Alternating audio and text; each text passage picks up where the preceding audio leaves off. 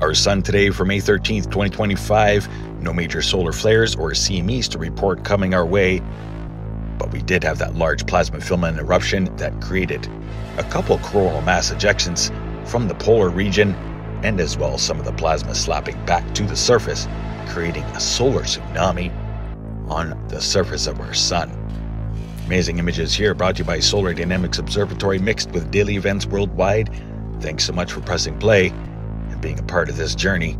Amazing images. Look at this solar tsunami. The surface, multi-spectrum. We do have a pretty deep coronal hole turning into view.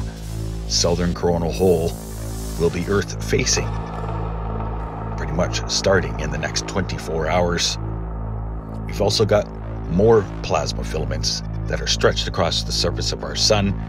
Going to be keeping an eye on those as our sun is getting pretty complex. Magnetic field of the sun is changing, as has been documented here with daily events worldwide.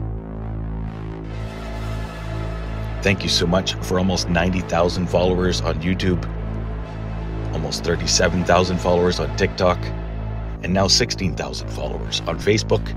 Much love, everybody, and I'm grateful to have you aboard and along for this amazing journey. Here's a look at the most recent coronal mass ejections that took off from our sun. This was last night. Big plasma filament eruptions. Stay tuned, stay safe and healthy, aware and prepared.